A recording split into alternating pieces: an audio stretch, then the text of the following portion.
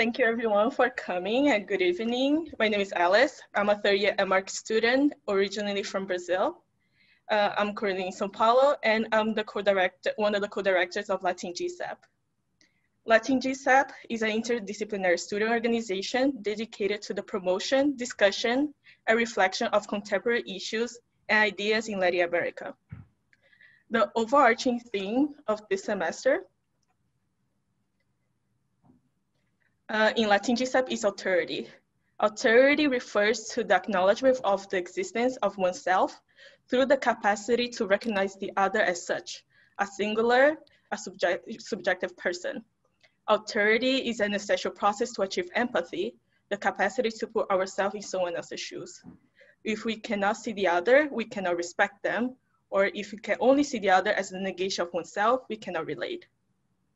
So tonight, in collaboration with Professor Nadit as co-creator, and with support from ILAS, Colombia Global Center Rio, and Colombia Global Center Santiago, LatinGSAPP wants to kick off the fall semester with a conversation among GSAPP's alumni from different programs. Before, during, after GSAPP aims to gather alumni with a shared identity of being from Latin America in the United States, but bringing different backgrounds, perspectives, experience in their field. We believe that the panel's experience and knowledge before, during, after GSAPP will bring tremendous value to the GSAPP community, and especially to the incoming students. So I would like to introduce tonight's moderator, Ines Yupanqui from Bogota, Colombia. She graduated from the MSAAD program in 2017 and received her bachelor's in architecture at Pontificia Universidad Javeriana in Bogota. She currently works as an architectural designer at Leslie Gill Architect in New York for 3 years. Okay, so thank you all for joining us this evening, and let's start by introducing our wonderful 4 panelists. So first we have Luiza Canuto from Campinas, Brazil. She graduated from the M.Arch program in 2019 and holds a Bachelor in Architecture from Pontificia Universidad Católica de Campinas. She's currently living in New York and working as a junior architect at Cook Fox Architects. Then we have Cecilia Gonzalez Rubio joining us from Mexico. Cecilia graduated from the AAD program, the Master in Advanced Architectural Design in 2019, and she holds a Bachelor in Architecture from the Universidad Iberoamericana in Mexico City. She is currently living in New York and working as a collaborator architect at Territorial Empathy. Our third guest is Jose Gerardo Ponte Neto from Fortaleza, Brazil. Jose graduated from the Master in Urban Design program in 2018, and he holds a Bachelor in Architecture from the Illinois Institute of Technology in Chicago. And he is currently living in New York and is an urban designer at HOK. Last but not least, we have Pauline Claramunt from Santiago de Chile. Pauline graduated from the Master in Urban Planning in 2019, and she holds a Bachelor in Architecture from the Universidad de Chile. She's living in New York and she's an urban planner at ACOM. Pauline was also one of the founders and active supporters of LatinGSAPP. So now the panelists will share with us what was their experience before, during, and after GSAPP, what was their perception about GSAPP, and what made them choose this school over other institutions. Some might share with us what is their opinion regarding some of the questions posed by the Black Student Alliance and what was their reaction to the Eurocentric education at GSAPP. And finally, we will also learn from their current experience and how the Latin American background fed into their careers. I would like to give the floor now to Luiza.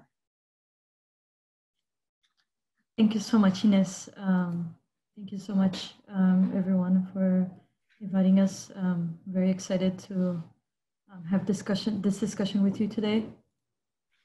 I'm going to share my screen. Can everyone see me? Or see the screen?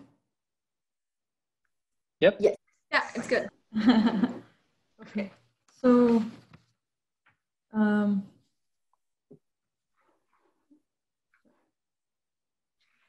So as Ines said, my timeline in relationship to GSAPP, before I came here, I finished my bachelor's in architecture and urban planning in Campinas, went to GSAPP between 2016 and 2019, and I've been at Cook Fox ever since.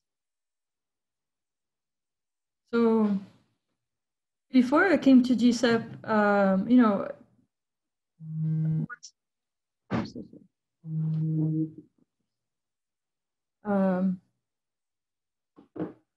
you know, what brought me to GSAPP, besides, you know, its worldwide known excellence, you know, it was the sort of different curriculum, you know, that was more formal and conceptual based, which was different, you know, from my Brazilian, you know, program focused pedagogy.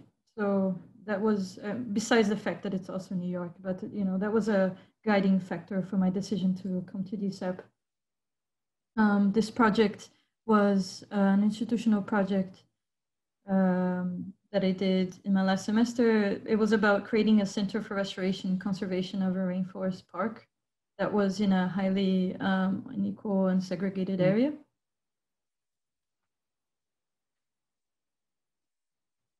During GSAPP, you know, I personally always appreciated the diversity of international students.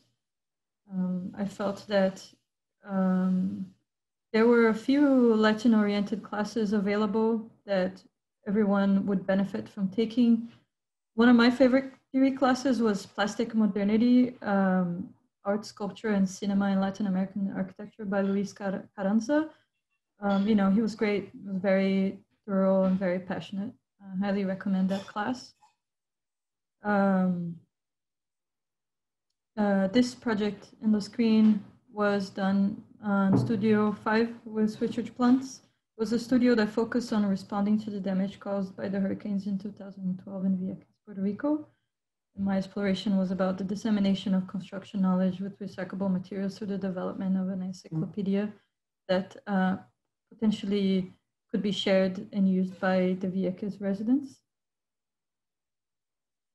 So, you know, throughout my time as a student, I always tried to think about myself and how I can make a difference, you know, how I can take action in, you know, aspects of inequality and diversity, you know, that are very current and very important right now to be discussed. So after GSAPP, I've been working at Cook Fox Architects. I met them to the career fair. You know, it was a great match for me. I believe in their mission of healthy, sustainable architecture that goes beyond the environment and encompasses social and economic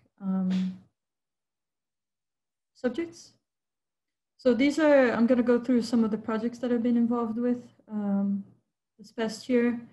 This is a 2-tower residential complex in Arlington, Virginia. You know, one of the, before every project at Cook Fox, we always look at the Manhattan research, you know, so we can learn about the original landscape, so we can, you know, respect it and potentially incorporate it into the projects. In this project, we looked at, the site is close to the Potomac River, so we looked a lot at the sedimentation, and Crystal City has a strong history of masonry manufacturing. That's also something that we've looked at and tried to incorporate into the project. This project, Terminal Warehouse, you know, the building was originally constructed in 1891. It was a former freight distribution hub. You know, the facility, you know, remains a potent symbol of New York City's industrial past. It's one of the few remaining true arch and timber structures in the city. So that was very exciting, you know, and So Cook Fox mission was to restore and reuse the building as a mixed-use offices complex. We always trying to preserve and enhance the strong historic elements of the building. This is an interior view of the project. One beautiful aspect of this building is that there's a tunnel, the train track, that the train tracks cross through the whole building, because it used to be a warehouse, a storage warehouse. And, with the project, we're hoping to, and it was hidden for many decades under the floor, but we're trying to bring the tracks up and, incorporate some kinetic furniture on it, as trying to remember and value its historic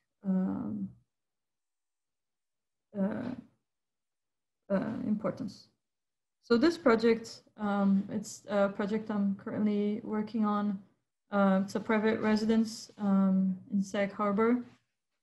We were inspired by the local fauna and the oysters and the water ripples, the elements of nature that helped us inform the formal exploration of the building. So I feel that as a young architect, I keep trying to think of ways that I could make a difference and improve, and through recent discussions with other colleagues from the office, we've come up with a sort of we're calling it Justice League, where we discuss where we think we could make the most difference. In one of the so this is another view at the entrance of the project, but I just want to say that education is the basis of all change. So I think it's really important to continue this conversation in these types of events. And that's it. That's all I have to show today. Thank you, Luiza. Yes. So we're now moving to Jose.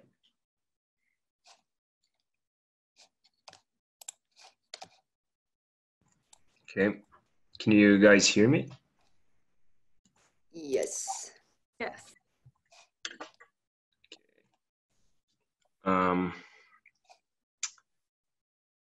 So wait. Can you see the screen? Yep. So just to give a little introduction, as it was mentioned before, I'm from Brazil. I graduated from the AUD program in 2018, and I've been working as an urban designer in HOK for 2 years, almost 2 years now, here in New York.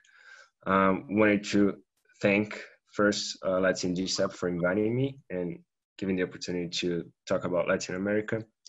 And just wanted to touch upon the theme of this fall, which is authority. I think it's a very fortunate moment to kind of choose this theme, especially because I guess all the polarization that has been going on in Latin America, and especially in Brazil, which I think kind of hurts the debate of how we can improve. So I'm going to start with why I came to GSAPP and why I chose GSAPP to do my master's in urban design. And I think that has a direct relation to where I come from and the challenges that my hometown and my home state face. I guess also my biggest inspiration for, after graduating in architecture, to focus on urban design was these same challenges. I I was mentioning, like, I graduated in Chicago and then I went back to Brazil to work for a year. And I guess after you go back and you have this background in architecture and urbanism, you kind of start looking into the urban relationships of your city in a different way. I guess a more wise way of like looking into things and understanding better. So that's what happened to me when I went back. And as you can see, this region, Northeast region in Brazil, is most of it is in the semi-arid climate, and you can see points of desertification. So this question of wetness and water scarcity in this region is it's very important. It has brought like a lot of poorness to the area historically, and also prompt lots of migration from the north to the south of Brazil. So after I went back, that kind of like caught my attention, and I guess was one of the main reasons that I wanted to focus on urban design. So the economy of this area is mostly like small farmers. You have livestock and you have family agriculture. And with all those droughts that happen every season, they have to start looking into another ways of like surviving during these times. It is also like this type of living is very important for our culture and the culture of the Northeast. A lot of art has been done to talk about these modes of living, like lots of books that kind of discourse about what we call the deep Brazil, like this countryside, and this, these challenges and these modes of living, and the migration as well. So when I wanted to come and do my master's in urban design, I looked for a school that kind of had a little bit of this relationship to water. And as you can see, the urban design program led by Kate Worth in GSAPP has historically like been a place where they study water urbanism. These are all the studios from the last years, and I had the opportunity to go to Aqaba in Jordan, which has similar conditions to the region I come from. So it's very interesting to see like the different modes of agriculture that they use there, and different ways of living with similar conditions, and it's still different from my region, from where I came from. So these are just some diagrams we used to make just to understand the relationships of goods, relationships of stakeholders, the relationship between water and land, the productive landscapes. So it was always interesting to compare that to, the experiences that I had back home. And I also had the opportunity to focus on other projects that I was interested on, especially directly related to Latin American, which was the question of urban violence. And do studies about planning policies in formal settlements, in this case, Medellin, for a conflict urbanism class. So these things, it was kind of very important that I came to GSAPP knowing what my interests were and are, so I could kind of guide myself throughout the period that I studied there with, the classes that touch upon this Latin American issues. So just talking about during GSAPP, the perception of Latin American practices, and just thinking about the letters from the Black Student Association and the Black faculty at GSAPP, and how it made me think a little bit. last few weeks, and I have been reading more about historically, like the question of race in Brazil, and how it's a very complex issue historically as well. So it's just interesting to see like how at the same time that there's a lot of similarities in Latin America about inequality, urbanization rate, violence, deforestation, all things that I think all of the countries share. There's a lot of specific things to each country as well. We have different history, different colonization process, different urban structures. So I guess it's hard to talk about like a Latin American urbanism. I think it could be a generalization a little bit. So I think not being aware of that kind of takes away a little bit from the debate of the urbanism in Latin America. So I guess there are two things that are complete. We share the same issues, but there's this specific things for each of the countries. But I also think like there are a lot of things that we can learn from the urban interventions, the urban actions in Latin America, in GSAPP as well, that maybe we could, I don't know, maybe classes or, the time we study there, we could learn more. Just like to touch upon this issue of like urban violence, like two very different approaches from Medellin on the left and then Rio on the right. On the left, like it's heavily based on culture and connectivity.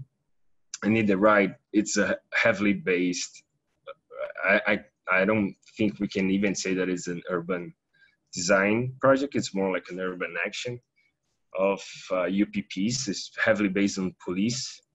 And this project on the right has been discontinued. So I think there's a lot of things in Latin America that we can learn from, and what works and what doesn't work. So after GSAPP, just wanted to leave this quote here. All art is local before being regional, but if it works, it will be contemporary and universal. I think this is the thing that I kind of bring, that being from Latin American background kind of teaches me in my professional careers that the value of local knowledge, and that has a lot to do with urban design as well. Just how we still have in Latin America this relationship to the local knowledge, even in the big cities, and it kind of I think just teaches me of like the importance of the interaction with the stakeholders. For example, in this picture, you can see how complex our urban systems are, and sometimes it doesn't really matter how much we study or how much experts we are in certain fields. So like, I guess the local knowledge and the local people, they are always will know more about these types of systems than we know. So it was something that was touched on in our urban design program in Colombia, but it's something that just being from Latin America, you kind of you have this direct relation to to the places where you come from, and the reality of like all those complex urban systems. So that's it. That's what I have.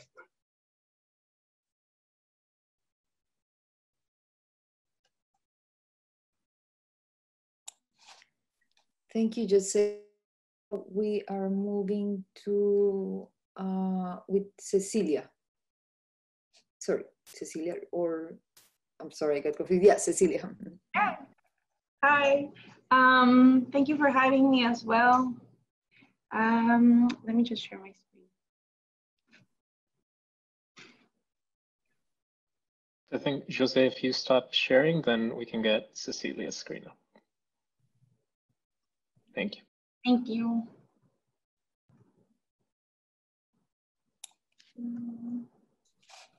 Okay, so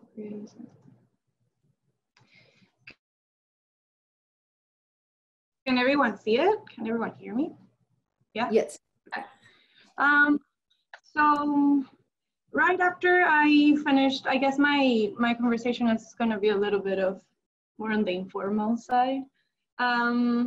Right after I finished my undergraduate studies, I worked for a year with an office called Taller Territorial in Mexico City as an architectural researcher. And we were studying the movement of migrant bodies throughout Mexican territory. My role as an architect.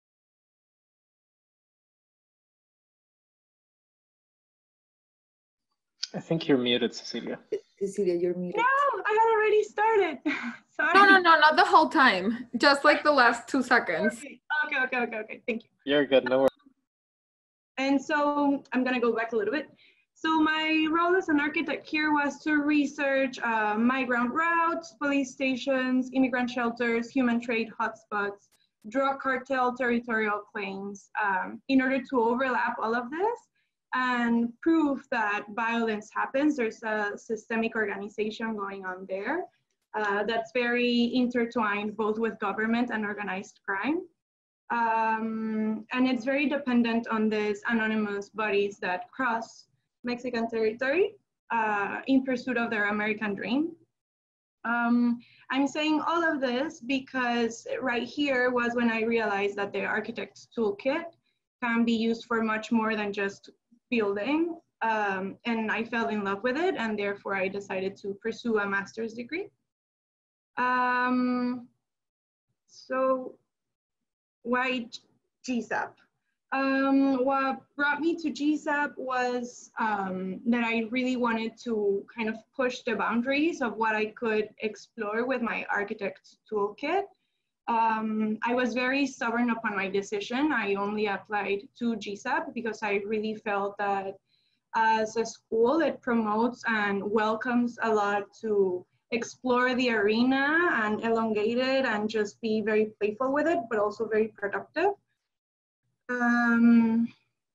I can say that I made a great choice by choosing GSAPP. While I was an AAD student, I was able to approach architecture through its most speculative lens. And it was great because my background studying architecture in Mexico City was extremely technical.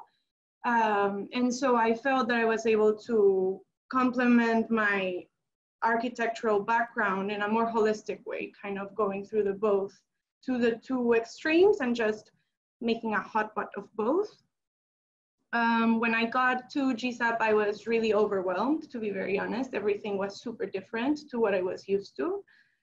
The amount of work was beyond my conception, and I always felt that I was never going to be able to catch up.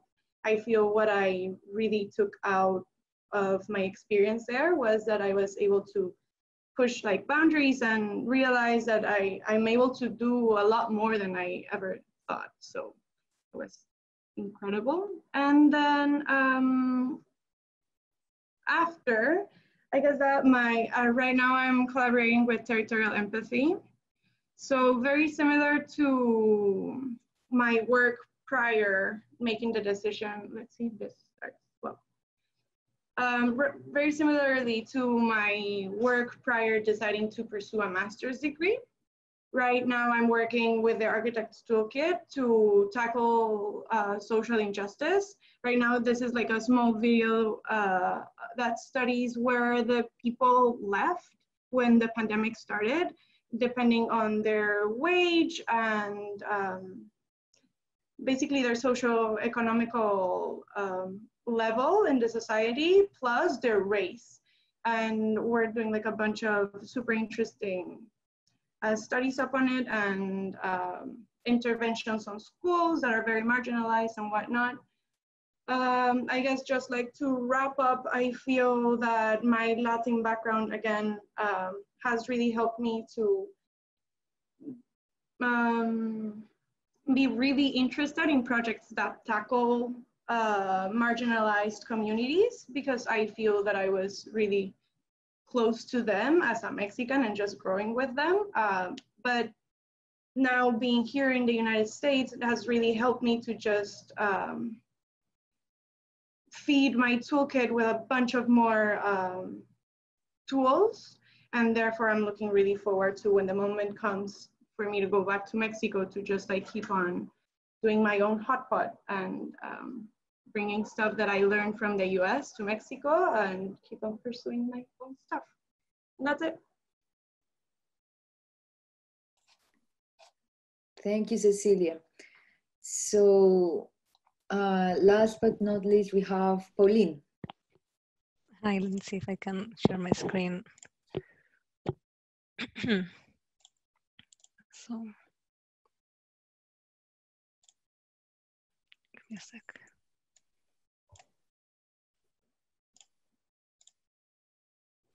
Portion of my screen.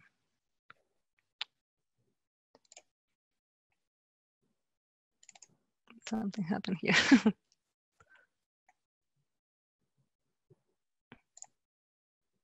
Did just happen? No. Give me a second. Something is showing.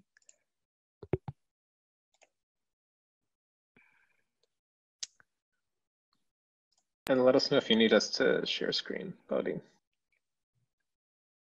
Somehow it was working and now it's not, so I don't know. Let me try again. So I'm trying, let me close this and open it again. If not, go ahead and I think you guys have my file. But, so it's one more time. Okay, where we go.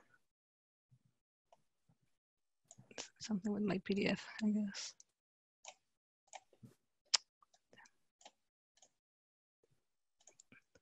Sometime now again, portion screen. There you go. Now we should be good. Can you just share for me? I don't know why it's not working. No. Yeah. Oh, now I think it's working, right? Perfect. Can you see it? All good. Yes, it's working. Perfect. I'm sorry about that. No worries. So let me just make this smaller. So we can, okay. So let's see. Perfect. So definitely thank you for the invite. Can you see my notes as well or just my screen? Just my presentation? Just your screen, all good. Sounds good. Perfect, thanks.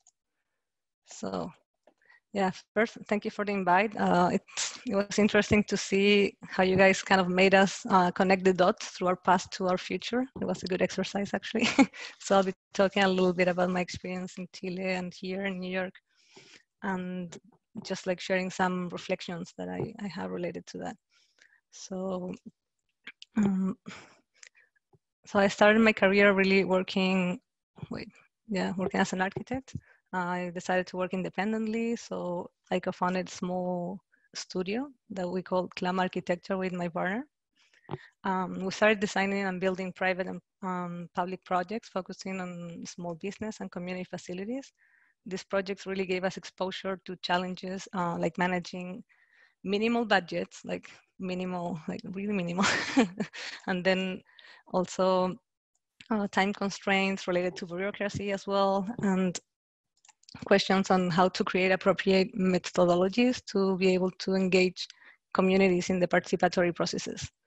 So when you start your office, you kind of start with what you have and then kind of trying to create those methodologies. I'll briefly show you two projects that kind of like shifted my mind from my background to architecture to planning. And those two were the ones that kind of brought me to studying urban planning, but also at GSAPP.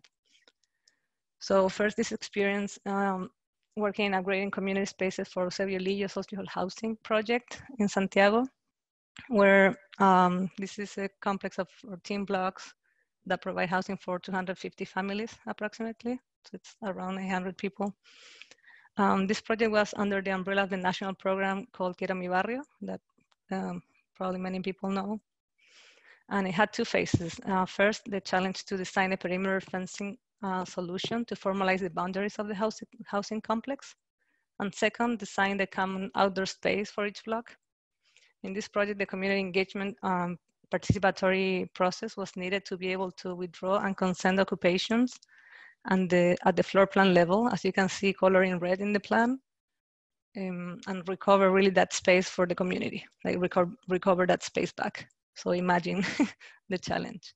So a key element for this local participatory project was really the continuous communication and engagement strategy with the community, and the programa Quiero Mi Barrio had a very interesting approach to that. They have two professionals in place. So they have someone from social sciences, like a psychology, from psychology or something in that realm, and a community architect that they call.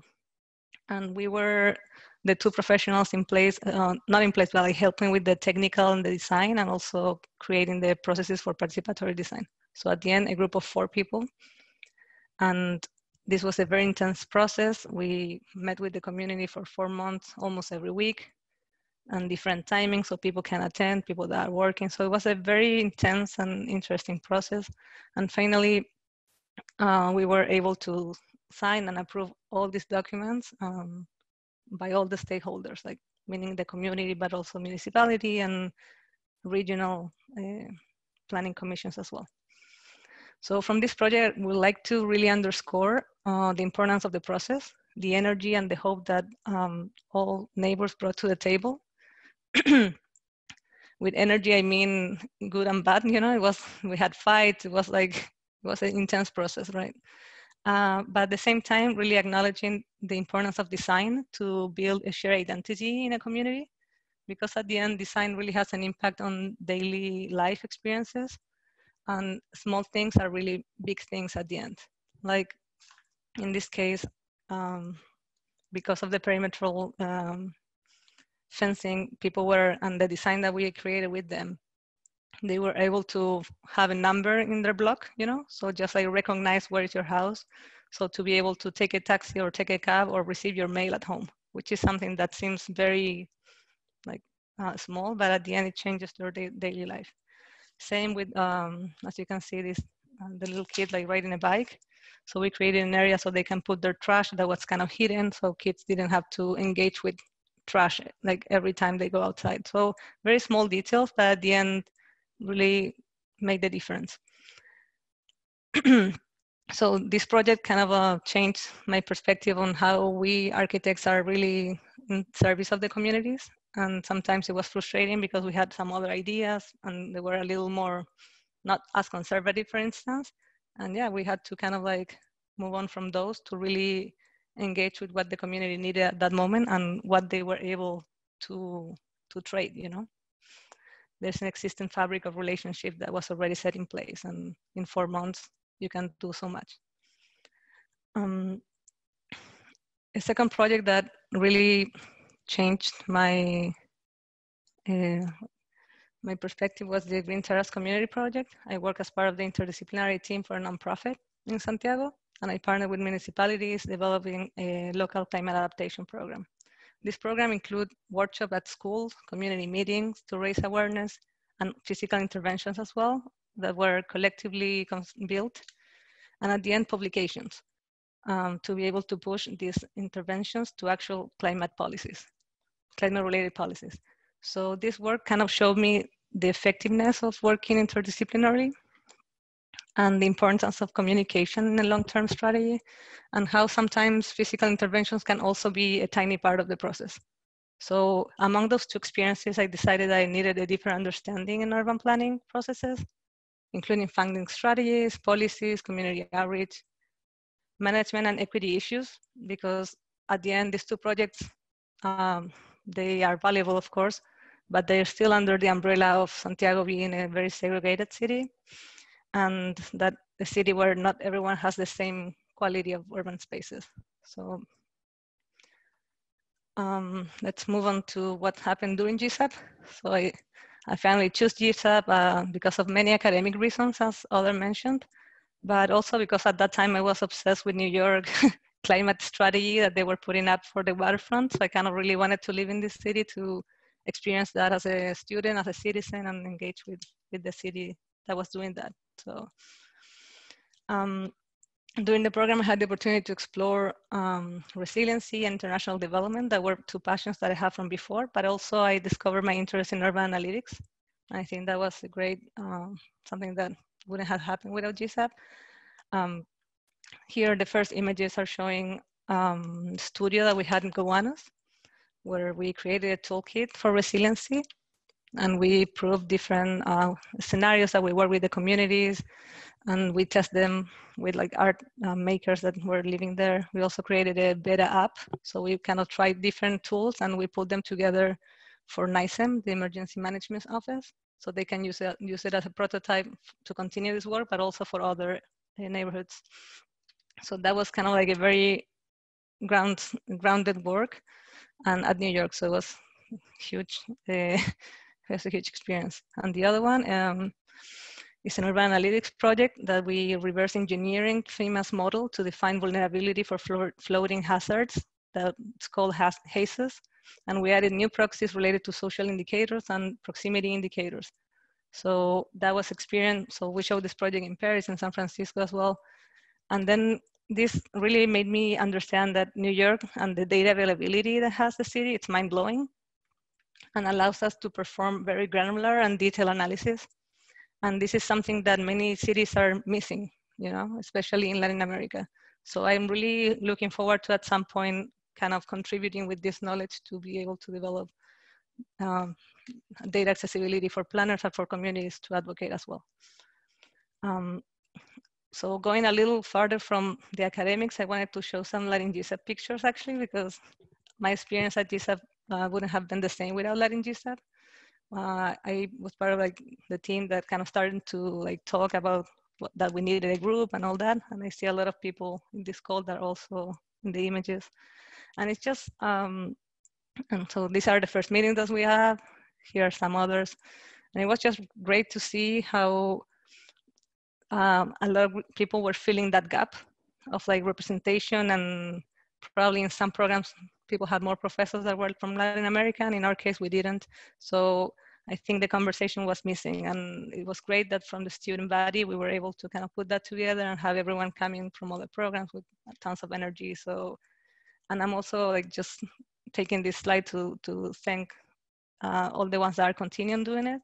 And also when we started, we had alumni also being very helpful. And I remember Agustin helping us put together stuff with the GSAPP incubator. So I think just kind of like building a network, but also a net, like a safety net for people that come with a similar background was something very special that we were able to do during the program. So I have 2 more slides. I'll move very quickly. Yeah, let's see. So after I joined ACOM, and I was able to mostly be involved in, like, we have multiple projects, but especially transportation urban planning. So performing data analysis and mapping data for DOT and MTA projects. So we developed sidewalk accessibility analysis and some others for future policy. It's interesting work there and very detailed. So we work mostly with engineers and planners. Then community outreach planner, that's kind of like a second role that I have there. My experience in Chile has been key to really make me feel comfortable being involved and designing outreach strategies for ACOM projects.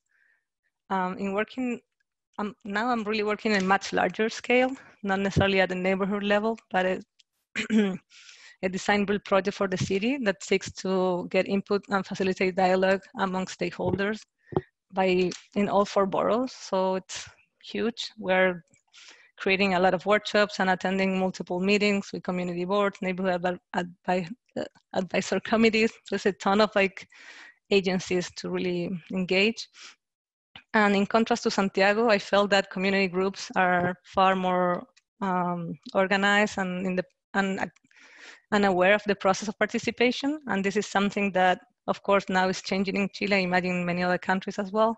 So after October, it's completely clear that Chile needs more ways to like engage and promote participation at all levels. So that's something that I'm sure we can continue to discuss and translate. And then even if the scale of the outreach is completely different, I think there are some questions that can be that you can apply to any kind of outreach and participation process. And the questions are just simple. I'm just gonna leave them there. Maybe we can discuss later. Who's at the table? What are the implications of the participations in the outcomes? Is the communication strategy appropriate? And what are the ways to report back and maintain accountability? And these questions are really the challenges of like achieving equity in a participatory process. If these questions are not answered, then we might even not do it, right? The last two images are part of the work that I did during COVID. So a lot of projects of the city were freezed. So I got the opportunity to work inside assessment for alternative facilities. So that was also kind of a special analysis related to resiliency work. And so yeah, it's been a little bit jumping to different topics, but somewhat all the tools that I got in GSAPP have been very useful. And the ones that I previously have in my experience in Chile have been also part of the success in a way. And then I'm moving to my last slide. And I wanted to mention this because I'm doing currently some independent research with friends from Colombia, but especially with friends from LatinGSAPP. So it was Laura, Tyrene around here. And it's been interesting just to have a space to support each other and cope with the pandemic and crisis and all that, but at the same time kind of discuss and reflect about the unveiled inequalities in this process. So we started doing, in the first image, you'll see a study related about the historical public crises and the relationship with urban planning, mobility, and public space. So we did kind of like a historical review. We presented that in Chile in June. And then we created some visual op-eds and visualizations, and we sent it to Oculus Magazine AA. And I don't know, it feels like now we might be in a situation that we are obligated to communicate virtually, but at the same time, it feels like we might be even more connected than ever. So I'm just gonna leave it here and kind of open that as a possibility to collaborate between regions. So now we might be living in the US, but the actual channels for communication are probably more open than ever. So I see that as an opportunity. So that's it.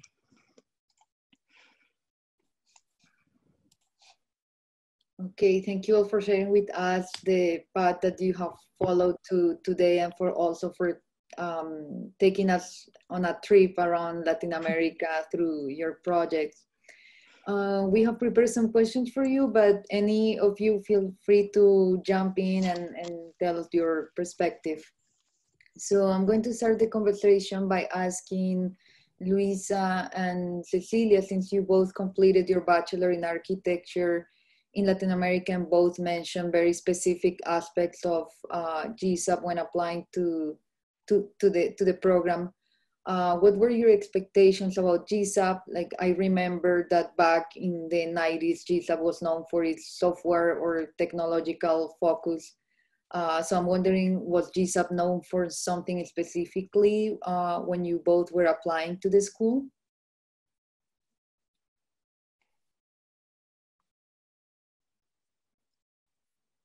And jump in. I guess in my case, I really wanted to counterpart my very technical approach with a school that would allow me to embrace whichever topic, regardless of how whimsical it could sound. And I feel that GSAPP really promotes that. And I'm very happy to say that I did find that. And I feel it really helped to strengthen my background as an architect, for sure. I agree with Cecilia. I definitely feel like it was a contribution. To be honest, I don't think I completely knew what I was getting into at GSAPP, but I was definitely enamored by the conceptual and the sort of representation as well. That's very iconic. I think that's also an attractor. But I also come from a technical background, so I appreciated the sort of thinking outside of the box, or the way, in a way, I feel like my education was a bit superficial. So I feel like my experience at GSAPP has made me evolve intellectually a lot. So I'm very grateful for that. Thank you. So, Jose, since you studied in the Illinois Institute, so you have experience in the US, but you're also coming from Brazil. How was your experience in the studio culture between the undergraduate or the graduate school, and also between Latin America and the US? Perhaps the relationship and communication with the critics or peers was different in their undergrad versus GSAPP, or you feel more comfortable in one school rather than the other? Mm-hmm. Yeah, I think just going to IIT, it was also like a very technical school. So my feeling was that there was a lack of like urbanism approach to the whole thing. It was very focused on architecture, and it was great for me to understand what I think I liked and I did not like. So after I finished, although like I think it was great, it was a great architecture school and very technical and everything, but I felt I was missing this kind of this other approach to this more, you know, larger scale and the issues of like city and, you know, resiliency and all that. So that had a lot to do with the my choice to go to GSAPP. And you know, the urban design program, it's led by a landscape architect, which is very interesting. It's not very usual, but I guess that's really important to the approach of the school, to being more tackling more of these climate issues, you know, and as I mentioned, like issues of wetness and water scarcity. And I think it's like one of the biggest themes today. So it's a very innovative school in that sense. And I think we had, our professors were very diverse, which was very good as well. So I feel very grateful that GSAPP kind of leads the way on like tackling those issues. Thank you. So we got a question from Yanis that I think is perfect to start talking a little bit about the experience during GSAPP. So Yanis is asking, can you talk about some exceptional faculty members that inspired or challenged you and help you expand your horizons? And any of you are welcome to answer this question.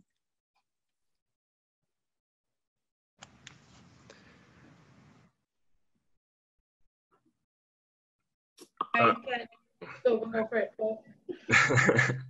I think there are several faculty that I kind of got really inspired.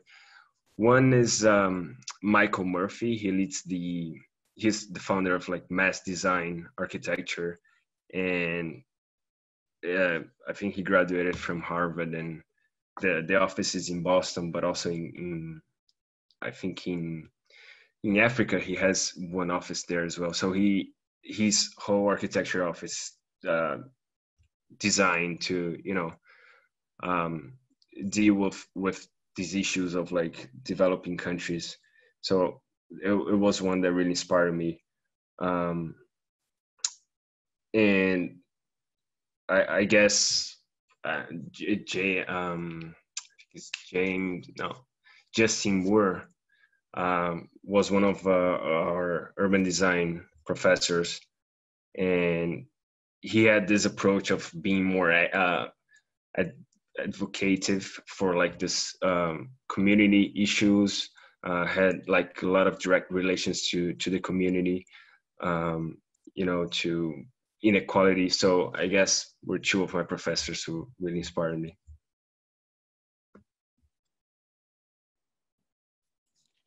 In my case, as for the AAD program, I had studio with Nerea Calvillo, and it was absolutely amazing. I guess it was also the fact that it was my first semester there.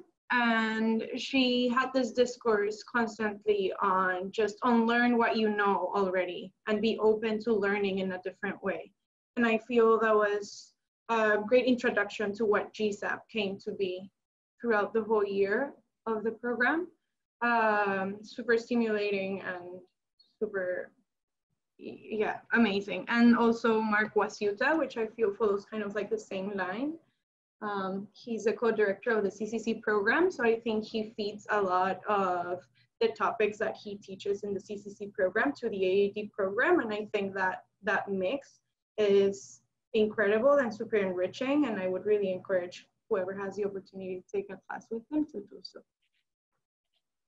Yeah, I think we're all in agreement that GSAPP has very inspiring professor. Like when I was a student, just to give an example, Carla Rothstein investigating about death and how there are different options for body disposition. And even though it's a very hard topic to talk about, I think it's very important now that we face a global pandemic, and it's just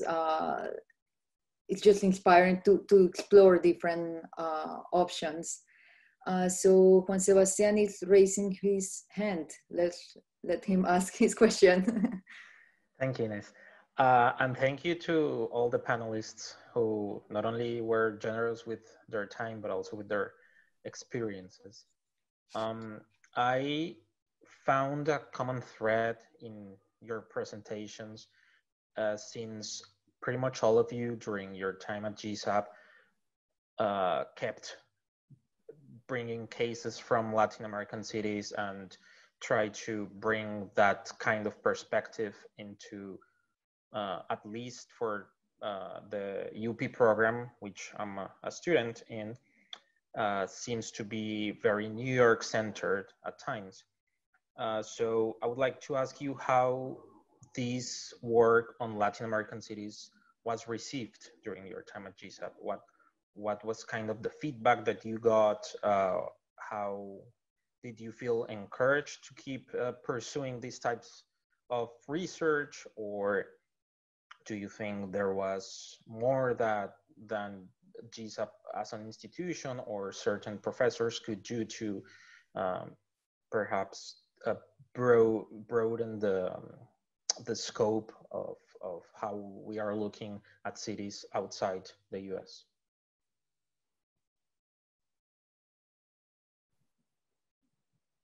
Can jump in that one since I'm the MUP representative.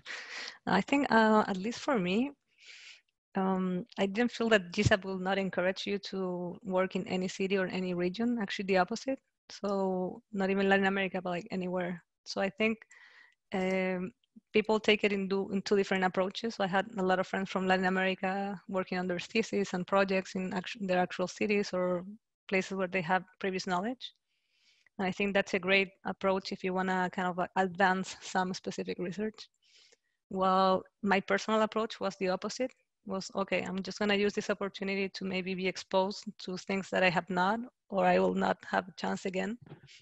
So I actually took a class that's called African Cities, which was great. It was with so a little bit of the other question as well, Pomatipa, and she was really trying to make us unlearn as well how we see cities and how we see, so from Black bodies to actually understanding when we define cities and why. And it was a very intense class. And after that, I think I was also doing my thesis in topics related to oil industry, for instance, and LNG, natural gas industry. So finally I jumped in and I did my thesis in Angola. So everyone was asking you, why? You are from Latin America and you're doing something in Angola? I'm like, what the hell, you know?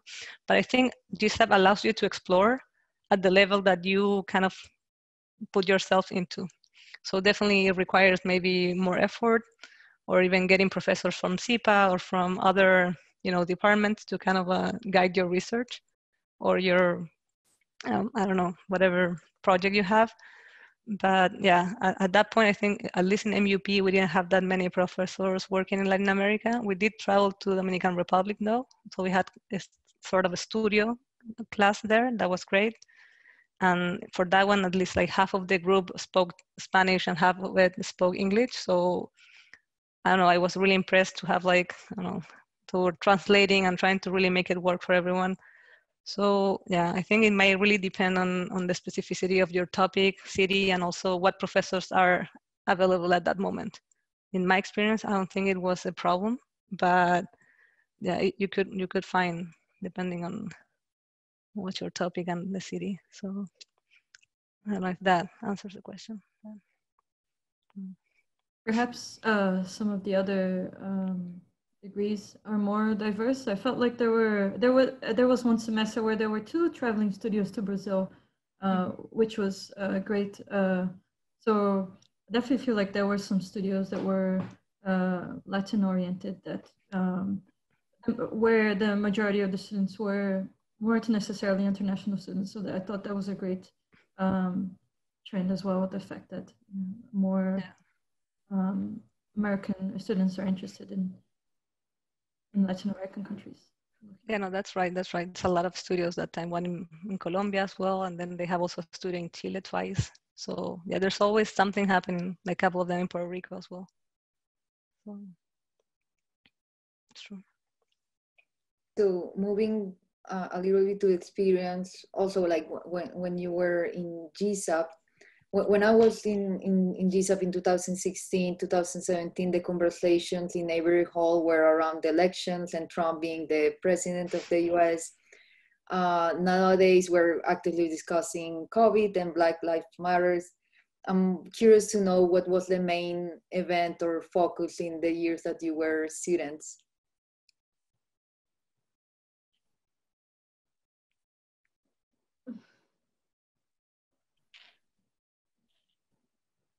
At least for us, we have Maria hitting, so it was like hurricanes and flooding and really trying to understand that. And yeah. And I guess, yeah, I mean, we're still talking about yeah. elections and yeah, okay. Also, like speaking from my experience when I was a student, I was excited about the diversity of topics that the professor would address in their studios, but also about the different generations. So for example, in an older generation, there is Richard Plons or Bernard Schumi. Later, there is Mabel Wilson or Mark Surumaki. And in a more younger generation, there is Adam Frampton, Leon, Christophe Compoch.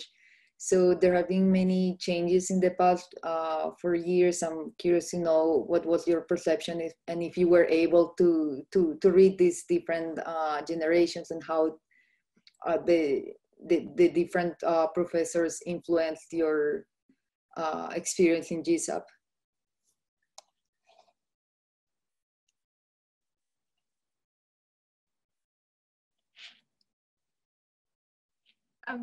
I can go first, that's fine.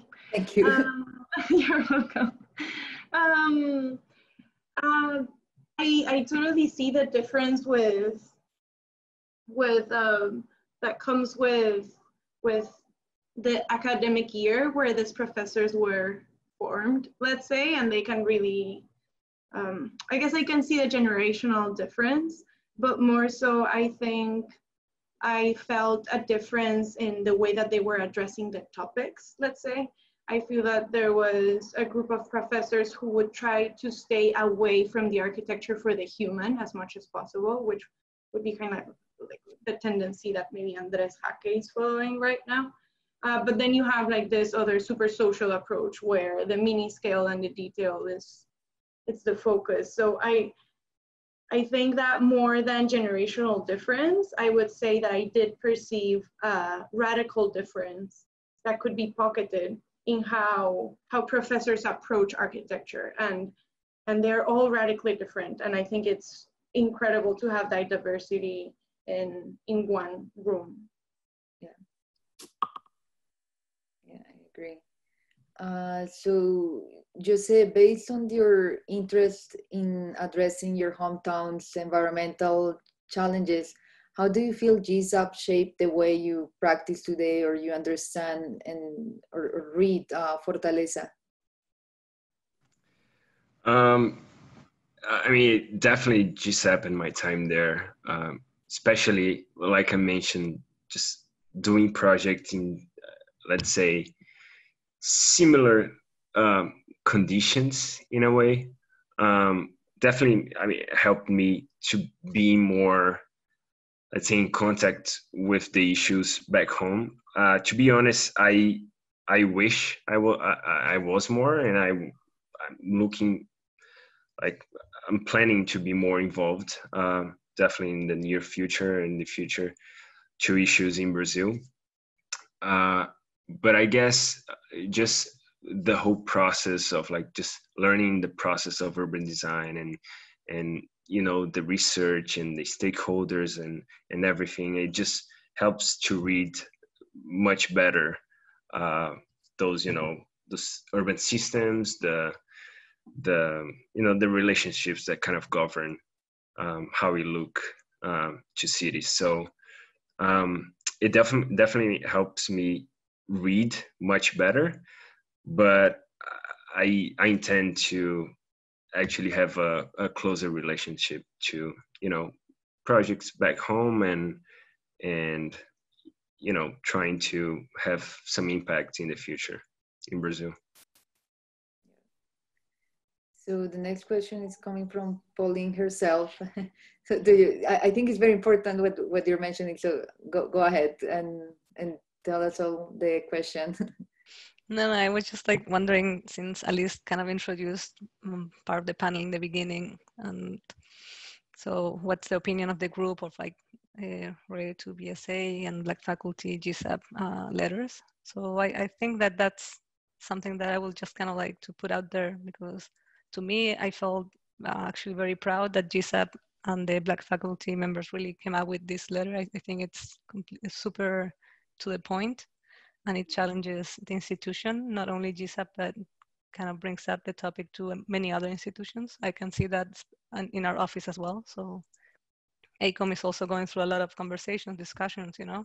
So we're starting to talk about the topics about racial discrimination and all that. And I'm sure, as other people were mentioning in their talks, we have similar issues in Latin America. So I feel that we are not in the same process, but at least we have similar questions that we need to kind of attend. And some of them are related to privilege. And I remember in LatinGSAPP, we started talking about these issues a little bit, like what's this group for? You know, was more like a professional, or it's more like to a safety network for the people that are coming, or what was, and I think those questions are always kind of like in the back of our heads, at least for me. And so I don't know, just wanted to like put it out there for others to comment on. Yeah. So. It's a hard one. The other day, I was discussing with Juan Sebastian that I feel that even though there is racism issues in Latin America or in Colombia, it is not, in my opinion, it doesn't feel as strong as it is in the US. And I'm wondering if it's because it's sometimes hidden by our social economical issues that are probably stronger. Yeah, I was thinking about that a little bit as well, specifically in Brazil. I use, you know, like we have, I think we also have, if you think about the education in Latin America, maybe some countries have the same kind of Eurocentric education, and in Brazil, like we kind of we tend to celebrate the mix of races. We say like it's and we should celebrate the mix of races in Brazil, but at the same time, there a lot of people just think that these issues are not so present there just because of the mix and everything. But I think they are as strong as here. We just don't talk much back home, I guess, because we tend to say, oh, it's fine, we celebrate and everything.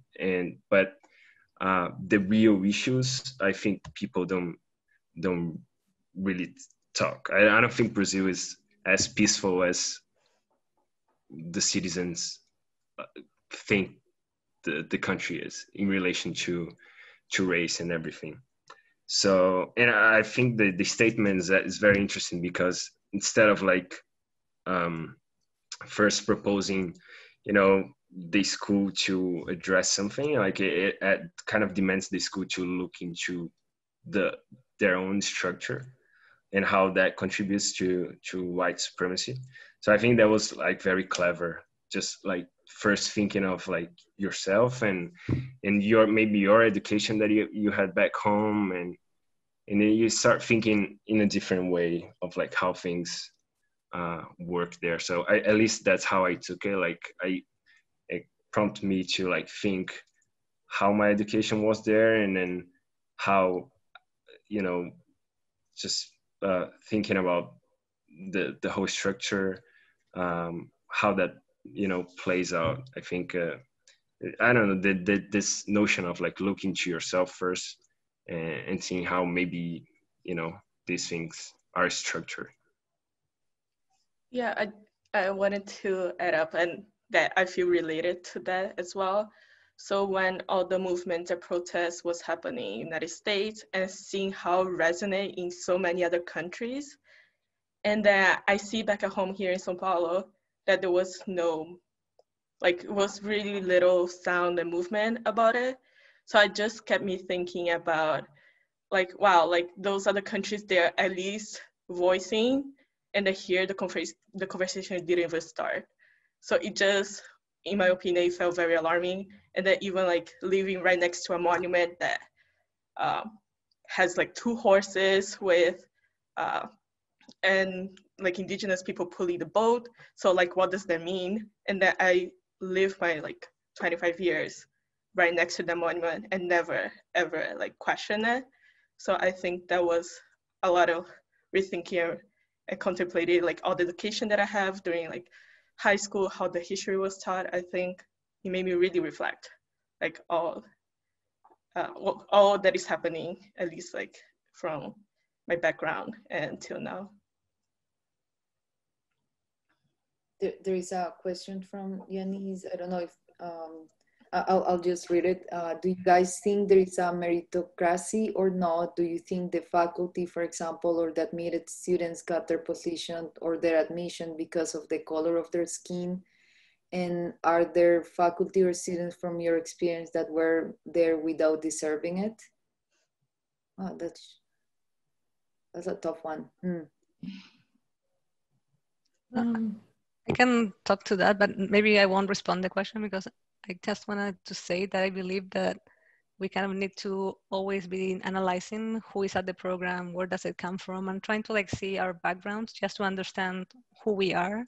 And I think that was something that we were starting to do, LatinGSAPP, in some of the conversations that I was able to be in. And it's interesting because I think just because the background that you have and the opportunities that you had to be able to access, to apply to Columbia University, you know, you're far away probably from many other people that have been left out. So it's, I don't know, I kind of don't want to relate to the question directly, but I think it's interesting to see the letter and see what are the needs for opening these spaces so we can have like more diversity in the program, and same for each country, I believe. So yeah, I don't know. It's a hard one. Sure. I just wanted to share the information that the students also participate in the admittance process.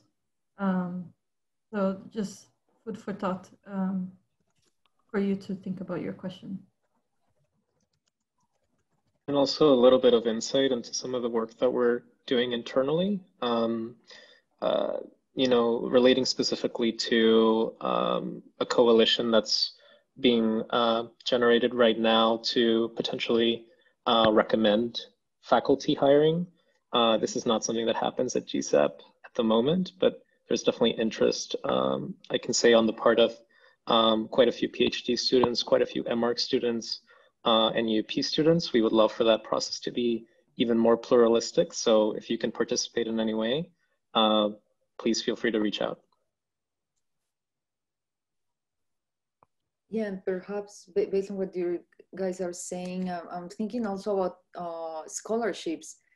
I mean, scholarships, it's just the great opportunity to allow minorities in Latin America or even in this country to get access to such schools. And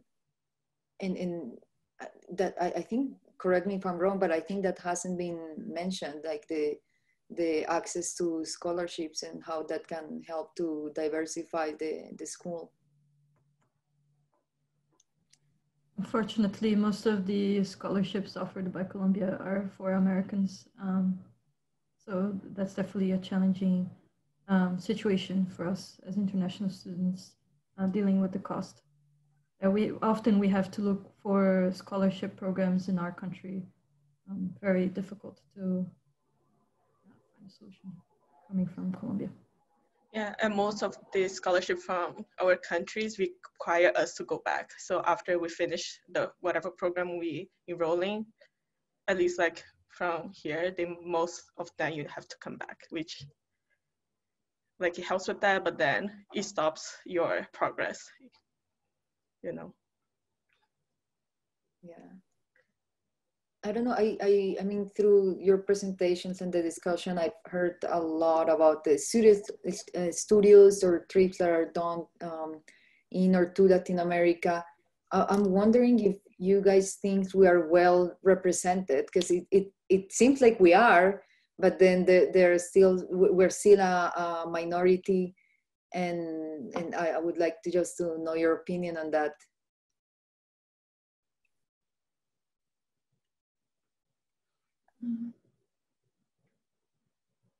I guess it changes from program to program and a lot in which year you're taking your master's in.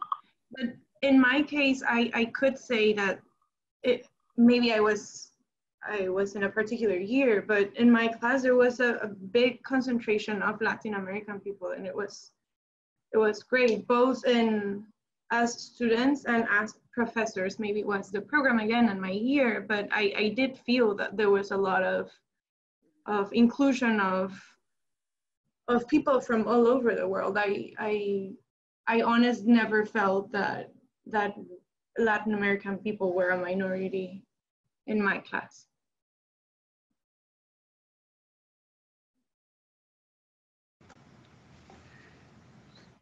Yeah, I think in the urban design program, I think I could relate to that. I mean, there is diversity. I think only, I don't know, from 53, only 5 or 6 students were Americans.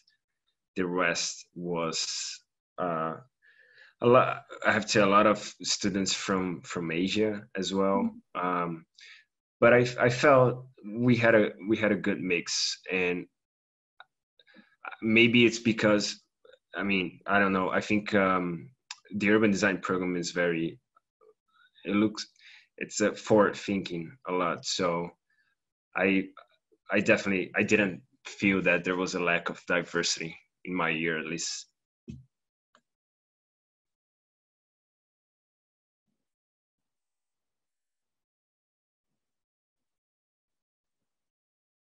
Yeah, Ines is saying, I think it's also important to differentiate that racial diversity is not the same as economic diversity, and that they can be intersectional regarding our discussion. I totally agree with that. But for example, in my particular case, I got an admission scholarship as a Mexican student to GSAPP. So I think there is an intersection there. Yeah. Yeah.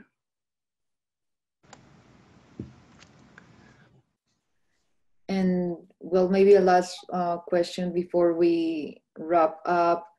Like we are all, the 5 of us are here in New York and still trying to absorb as much as possible from this city. But do you feel motivated to bring at some point the knowledge that you gain in GSAPP or in New York to your countries? Definitely. That in my personal case is what I'm really looking for. That's, I guess, my professional and personal goal, to go back to Mexico and fit it back to whatever I learned.